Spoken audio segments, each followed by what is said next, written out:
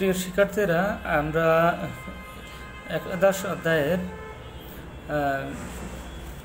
একাদশ অধ্যায়ের বাংলাদেশের শিশু বেড়ে ওঠা ও প্রতিবন্ধকতা এটা পড়তেছিলাম। এখানে এই অধ্যায়ের পার্ট 2-3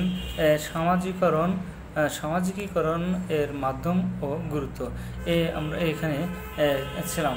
এখানে আমরা পড়তেছিলাম। এখানে সামাজিকরণের মাধ্যম, আমাদের সামাজিকরণের যে মাধ্যমগুলা, সেই মাধ্যমগুলোর ভিতরে সর্বশেষ যে মাধ্যম সেটা হলো গণমাধ্যম।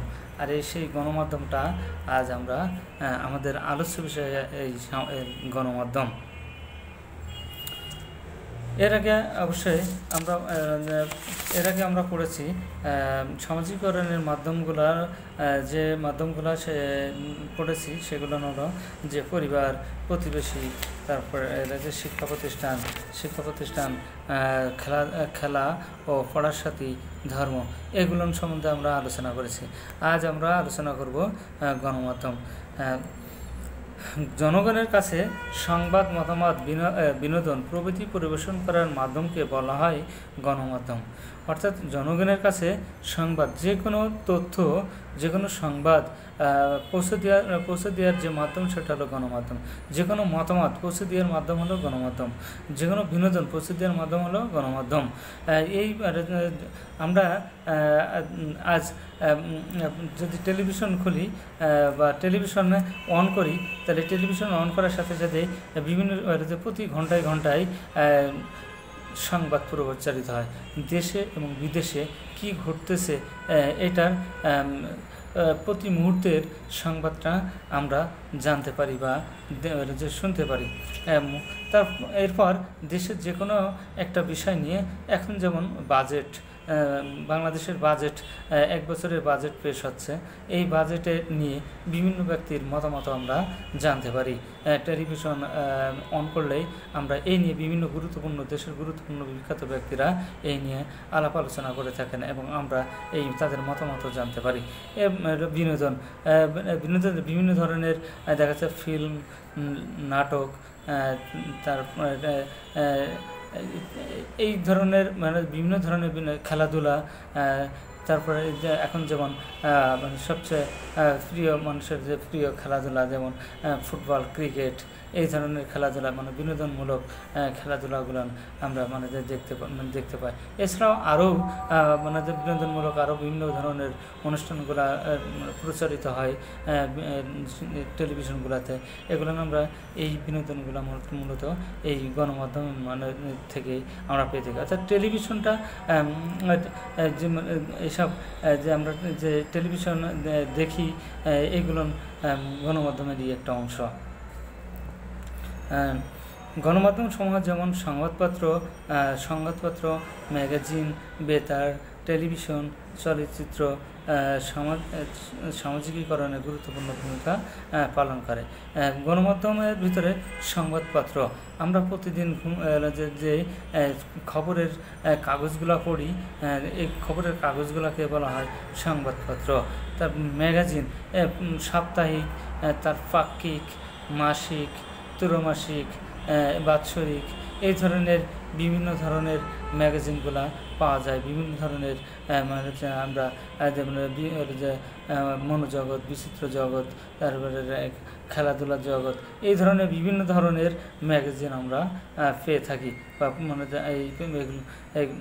এরপর বেতার, যেটা রেডিও বলা হয়, শুদ্ধ এবং যেটা বললে লোকজন বেশি চিনে। যে বেতার বললে অনেকে চিনতে পারে না, কিন্তু যদি বলা হয় রেডিও, তাহলে সেটা খুব ভালোভাবে সেটা বুঝতে পারে বা সেটা ধরতে পারে যে বেতারটা কী। এবার টেলিভিশন তো একটু আগেই বললাম যে টেলিভিশন, এটা আমাদের কম বেশি সবারই বাসায় টেলিভিশন আসে। আমরা মূলত টেলিভিশনের মাধ্যমে টেলিভিশন দেখেই আমরা মূলত অভ্যস্ত। এটা যে বেতার এখন নেই বললেই চলে, বেতার খুবই এখন কম মানুষের বাসায় টেলিভিশনের এখন এবং যে এই কারণে ইন্টারনেটের কারণে মানুষের বাসায় এখন টেলিভিশন বা দেখা যাচ্ছে যে দামি মোবাইলগুলো আছে সেগুলো ব্যবহার করা হয়। এখন আর বেতারটা ওইভাবে ব্যবহার করে না মানুষ, বা বেতারের কোনো কিছু এখন আর দেখার প্রয়োজন হয় না বা দেখে না। চলচ্চিত্র বিভিন্ন ধরনের যে ফিল্মগুলা বিশ্বের যে দামি দামি দেখা যায় যে বিভিন্ন ধরনেরই আজকাল যদি ছোট একটা বাচ্চাকে জিজ্ঞাসা করায় তোমার পছন্দের নায়ককে, বলবে শাকিব খান, কেউ তারপরে বলবে কে হচ্ছে সালমান খান, শাহরুখ খান, আমির খান, সব যে এইভাবে বলতেই থাকে। যে এইগুলো তারা এইসব বিখ্যাত ব্যক্তিরা তারা তাদের চলচ্চিত্র নির্মাণ করে, চলচ্চিত্রে অভিনয় করে। আচ্ছা, এইসব সামাজিকীকরণের গুরুত্বপূর্ণ ভূমিকা পালন করে। তাহলে এই গণমাধ্যমসমূহ সংবাদপত্র, ম্যাগাজিন, বেতার, টেলিভিশন, চলচ্চিত্রে এগুলো সামাজিকীকরণের মাধ্যম, এগুলো সামাজিকীকরণের গুরুত্বপূর্ণ ভূমিকা পালন করে। সংবাদপত্র, ম্যাগাজিনে সমাজের মূল্যবোধ, প্রথা, ঐতিহ্য, সংস্কৃতি, শিক্ষা প্রভৃতি সম্পর্কে বিভিন্ন তথ্য থাকে যা শিশু সামাজিকীকরণের ভূমিকা পালন করে। যেমন সংবাদপত্র ম্যাগাজিনে সমাজের মূল্যবোধ, প্রথা, ঐতিহ্য, অর্থাৎ সমাজের মূল্যবোধটা কী, তারপরে প্রথা কী প্রথা আছে, বিভিন্ন প্রথা আছে, এক এক সমাজের এক এক ধরনের প্রথা আছে, এক এক গোষ্ঠীর এক এক ধরনের প্রথা আছে।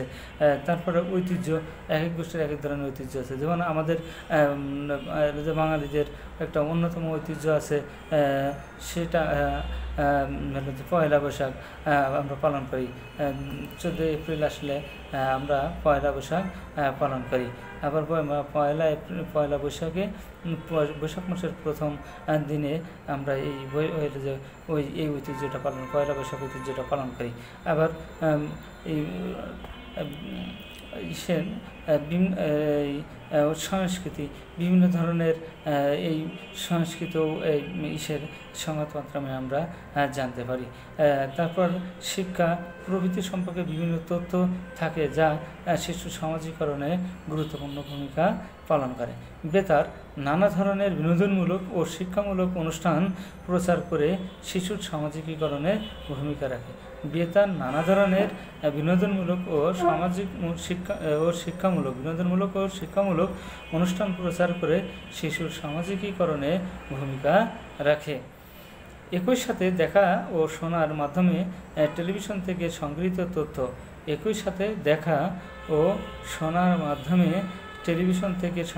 তথ্য শিশুর সামাজিকীকরণে কার্যকর ভূমিকা পালন করে। একই সঙ্গে দেখা ও শোনার মাধ্যমে